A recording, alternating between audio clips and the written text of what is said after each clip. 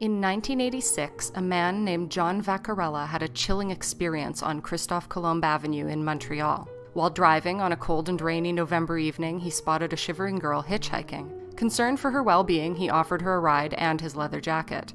She provided an address on the same avenue, but when John returned the next day for his jacket, he was met by an elderly woman who claimed the girl was her deceased daughter. To validate her claim, they drove to the cemetery where John's jacket was found, draped over her tombstone.